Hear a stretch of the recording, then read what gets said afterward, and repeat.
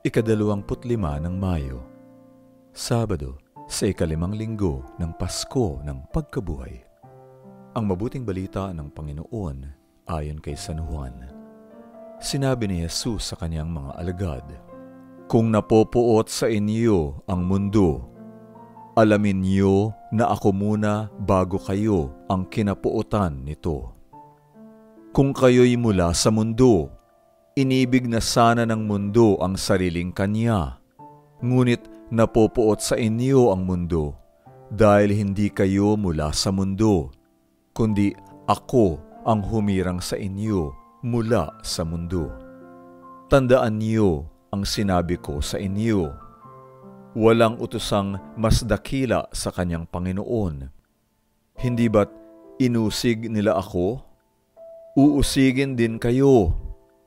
Tinupad ba nila ang aking salita? Gayon din nila tutuparin ang sa inyo. Dahil sa ngalan ko nila, gagawin ang mga ito laban sa inyo, sapagkat hindi nila nakikilala ang nagpadala sa akin." Ang mabuting balita ng Panginoon. Pagsasadiwa, hindi ba't inusig nila ako?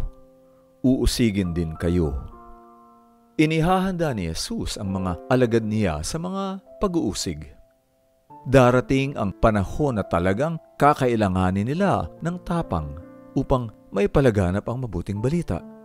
Isang hamon para sa mga tagasunod ng Panginoon ang patuloy na maging matatag sa gitna ng pag-uusig. Matatag at matapang ang nasa panig ng katotohanan. Napopuot ang sanlibutan kay Jesus dahil taliwas ito sa kagustuhan ng Diyos at dahil isinisiwalat ni Jesus ang kadiliman at kasamaang laganap sa mundo. Sandata ng mga tagasunod ni Kristo ang kanyang katotohanan at liwanag upang kahit sa gitna ng pag-uusig ay manatiling matatag at masigasig sa kanilang ipinahahayag.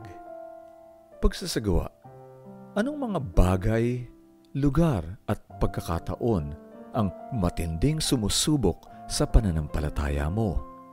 Paano mo nalalampasan ang mga iyon?